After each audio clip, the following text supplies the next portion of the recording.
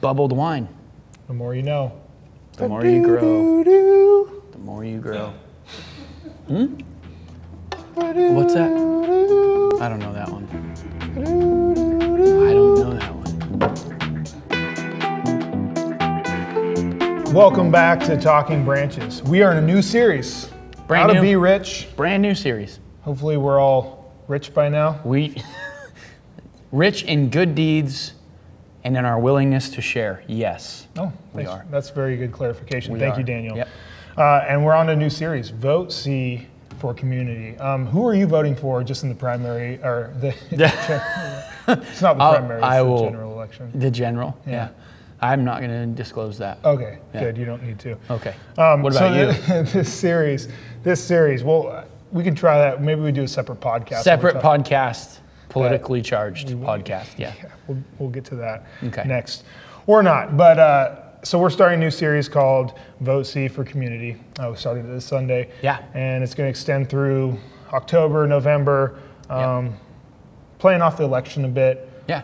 Playing off really what we believe as a church have since the beginning of Branches, the emphasis on community as well. You want to just give us a brief overview of why now? I know I touched on it a little bit, but why Vote C for Community? Well, I mean, you know, if people were there or have watched the message online, you kind of get the gist of it. But right now, I think it's pretty obvious that voting is a really, I guess, just charged topic. Just the fact that this election, 2020 election, is so just contentious. I think every election is, but this one seems to be way more contentious than any other one that I've lived through or can remember. And so at the same, like, it's caused so much division inside the church even, definitely out in the world, but also inside the church. We're finding the church is being divided over this election, over which candidate you're backing. And I think the church's primary role is not political. It's to lift up the name of Jesus. And and to be united, actually to be united. Paul calls the church to be united all the time. Jesus talks about it all the time. And the fact that Jesus invited his followers, his disciples, into authentic community, following him, into an authentic journey with one another. And he invited people of all different walks of life, you know, from tax collectors to zealots, you know, political zealots to fishermen. A few of those. What's that? We have a few of those. In the world right now? Yeah. In our community. In our community. Everywhere. All over the place. Yeah. And what's just so crazy is that Jesus brought this incredibly eclectic group of young dudes together and unified them around one purpose, which is a purpose that's much greater than anything political that we could ever back. It's eternal. It's forever. You know, politics, political figures, they come and go. Governments come and go, but God doesn't. Jesus is the same yesterday, today, and forever. And so that's the, I guess, the core of who we are as Jesus followers. And so this series is really all about, like, let's not focus so much on whether we're Democrat or Republican. Let's focus more on creating a space where authentic community can happen, and creating authentic community who are following Jesus. You know, a group of people who are like, we are committed to following Jesus above all else. Yeah. And then so we're just going to talk about what that looks like. How does that play out? How do we, as Jesus followers, live that kind of lifestyle every single day? Yeah, that's good. A lot of good stuff in there. I think it's really important for us to understand, and I hate doing this during an election cycle because although it becomes necessary, because people are so wrapped up in their issues, their candidates and stuff like that, the things that they're passionate about, and it's almost as if we're being passionate or too passionate about the wrong things or the wrong people or whatever at times, which can really, I guess, hinder us from like what is important, what is true, like what is the people around us, you know, it drives a wedge. And I think that's the point, you know, like I don't want people to hear what we're not saying, right? Like we're not saying don't vote. In fact, I would say, and I think you would agree, and the staff would agree, and the board would agree, it is important for us as American citizens to vote. That is, and to be passionate about issues, and to be passionate about preserving our right to assemble and preserving our constitutional rights. Like, that is essential, but it does not precede us living like Christ or preserving our ability to invite those who are far from God into a relationship with God. And so when our political, I guess, agendas or political perspectives supersede our representing the gospel, that's when it becomes an issue. And we've talked about it during this a few different times and kind of touched on it, but to spend a whole series just kind of refocusing us on, man, it's community, it's relationship with Jesus and relationship with the people that God has placed us in the midst of, that matters more. We're going to spend weeks talking about what that looks like. Yeah, that's good. It's almost as if when the election ends, like, we got to put away our weapons or whatever that we probably shouldn't have had out in the first place and be like, all right, for the next 4 years, or now, in spite of this new information, this new candidate or this new law that's passed, how do we move on from here? Yeah. And sure, it can't be that we continue to tear down the people that we disagreed with, because they're still in our community, they're still in our lives. Hopefully, they're still in our lives. If they're still in our lives, they're still right. Let's put down our arms and all right, now that this has happened, because I think really, and this is really what I hate saying, is a lot of the things that we get excited about, even I've voted in several presidential elections now, and even when my candidate doesn't win, and I'm like, oh no, it's the end of the world. I mean, it's not the end of the world. And I'm still here, and I'm still okay. And it turns out to not be as big of an issue as I made it. Right. And we're going out and destroying relationships because of it. I can't tell you the amount of people I've blocked on Facebook already because of it, or have unfriended me on Facebook because of it last election cycle. Working on it this time, just getting off Facebook altogether. That helps a lot. But I think back to, I think it was 3-4 years ago, there was that whole net neutrality,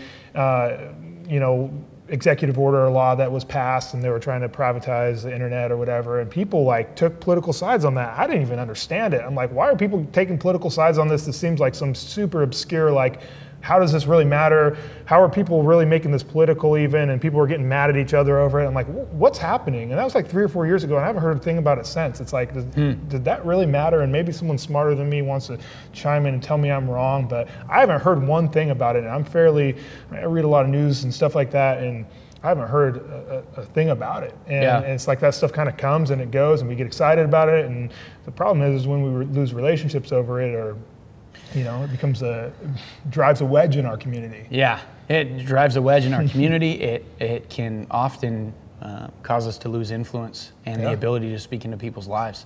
And I think as Christians, that's paramount, that we would have permission to speak into the lives of the people that, for me, I believe the people that we are in the midst of are the people that God has called us to minister to and to love and to influence. And so if we ruin that for the sake of politics, there's a line that doesn't need to be crossed that I think gets crossed. And again, I don't want to downplay the role that, there's a lot of people that you and I know that go to branches or that we're connected with who are very involved politically and are fighting what I would consider good fights. And I don't think that they should stop doing that. That's, again, don't hear what I'm not saying, but the gospel needs to be paramount. And as the church, we should be united around that, no matter what we disagree about on the peripheral stuff. Yeah. So. Yeah, that's good. So getting back to the idea of community, Jesus did some things like we talked about on Sunday where he called just kind of a ragtag bunch of people from different walks of life. Why do you think Jesus pulled humans into his community? Well, that's a really broad question, and a lot of things come to mind. First of all, Jesus. Philippians 2 talks about Jesus came down from heaven to be among us and to be like us, to experience what it was like to be human. The writer of Hebrews talks about how easy it should be for us to go to Jesus with our issues because he understands what it's like to be human. So to have human relationship was a huge part of him being able to experience what it's like to be human. Without that invitation to into authentic community that he extended to so many people, when he shows up at Lazarus' grave and Lazarus is dead and Jesus begins to cry and weep and mourn, he wouldn't have been able to really have that emotion or experience loss if he hadn't invited people into that close relationship. Also, for some reason, and this is still a mystery to me, God has invited imperfect people like you and I to be a part of his plan to redeem all of humanity. Right. I mean, that's his desire, right? That all would accept the gift of grace that is extended to us through Jesus on the cross. And he's invited us to be a part of that. And so Jesus coming and meeting us where we are and calling us out of our sin and loving us too much to leave us where we are, that required him to invite people into a relationship with him. And the picture that's painted physically for us, right? So he's physically inviting people to share physical life with him. And now after the resurrection and he ascends back into heaven, now he's still inviting us to do that same thing, but it's a spiritual connection rather than a physical one. So it's a demonstration of what he's continuing to do for all of us, is that invitation to be in relationship with him. Right. It is for us, we understand it. When we invite someone into relationship, marriage, friendship, whatever, we're entrusting them with our vulnerability, with our realness, with our true self, and that's vulnerable. And Jesus did the same thing. So I think it's an example. I think it's a picture to help us trust that he understands what it's like to be in relationship with people. So I think it's multifaceted, but for sure. Yeah, I think it's kind of cool. Jesus basically took the original church leaders who ended up basically going out and leading small groups, which were the early church, different groups in different cities, and showed them in Jesus's ministry with them, showed them how to pray, how to do communion, all the stuff that we do in our small groups. And then sent them out and said, okay, here's how you do it. Now go and do the same, with your churches and teach other people to do this. It's kind of cool that he showed them how to do that on a physical level, so we didn't have any question like, hey, this is kind of how when you get together with other believers, this is what you do. Yeah. And I think it's a real testament too, just to the how relational Jesus is and God. Their relationship with each other was broken here on earth. And I was reading this crazy thing that just blew my mind from someone that's much smarter than me, who wrote, Timothy Keller wrote this book that I was reading the other day, and he says that it's interesting to see how Jesus cried out at the end of his life to God, and just kind of the way he did. And he even asked, like, hey, take this cup from me, if you would, take this cup from me, this cup of suffering. And then he says, why have you forsaken me? And when you see later on, the early church, there's a lot of martyrs and stuff that were burned at the stake, and there's accounts of these people that were killed, and they took it more in stride than Jesus did. And it's kind of interesting that he makes that reference, basically saying that imagine having a perfect relationship for all of eternity. I mean, really, it had been for forever, and then to have that broken, how bad it hurt for Jesus to have to be separated from his perfect relationship, from his community. Right. And that's what he felt in that moment, having the weight of the world's sins on his shoulders, dying. And it was like, wow, I mean, that's what perfect relationship was meant to be like. And that is my favorite picture. I've said it before. That is my favorite picture of what heaven's like, is that when in heaven, in eternity, we will all be in perfect relationship with each other. Sin is removed, which means any tension that you and I have between us that is identifiable or not will be removed. That's such a beautiful thing. I'd never thought about Jesus experiencing that, though, in that moment, that separation when all he understood was perfect community with his Father. Yeah. That is intense. It's pretty eye-opening, pretty cool. So let's move on to what small groups look like at Branches right now. And I know we both have stories, and we've probably shared them before, just good experiences with small groups and maybe some bad ones as well. But what are a couple times in your life where community, maybe it wasn't a small group or maybe it was just, Christian friends that have really just made an impact on your life? Yeah, I remember, just part of my testimony, part of my story of coming back to Jesus had so much to do with the people that were in my life at that time. I remember sitting outside of one of the buildings one of the first buildings we were meeting in. And this is Branches. This is Branches, yeah. This would have been 2007 at some point, mid 2007. Sitting out back, 9 o'clock at night. It was after we had practiced playing music, and sitting out back on the hood of my car, and Andy Kangas was sitting on the hood of his car, and we just sat there and talked for an hour and a half in the dark, under the streetlight, just sitting there, hanging out. And I just felt like, man, I can be myself. I can share the questions I have, the struggles I have, and I didn't feel judged, And I had some struggles, some real struggles.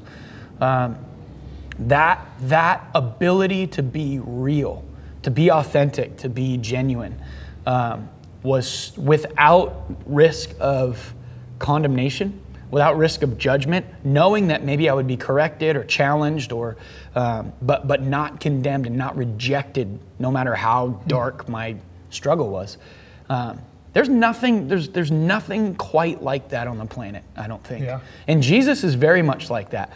But it's so refreshing to have another person who I can converse with face to face. To have that kind of relationship is so freeing. It takes the darkness of sin, the darkness of your struggle, it brings it into the light and allows you to actually begin to deal with it and start the journey towards healing and redemption, rather than feeling like you got to hide it. Those relationships like that are pivotal to our spiritual growth. They're pivotal to addiction losing its power. They're pivotal to healing from wounds of the past actually happening.